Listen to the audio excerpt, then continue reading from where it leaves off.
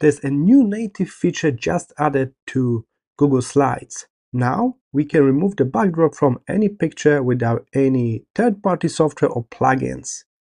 Simply paste your image, then click on the image, and at the very top here you should be able to see the option to remove background. Let's click on that.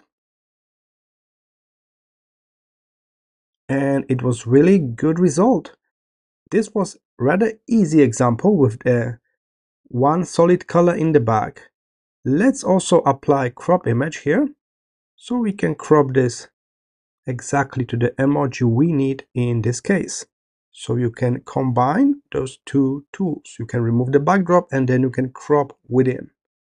Let's try again with a harder picture. This is a real photo. Can we remove the backdrop as well? Let's find out. Click on the image first and then the option will appear at the top. We need to wait a moment. And here it is. It's not perfect, but we got rather good result. And the final challenge. Did you ever get angry after downloading those fakes PNGs? You hope for like transparent backdrop, but they give you this checkerboard thing. Let's see that now we can fix it within the program. So I got this fake PNG and I click remove background.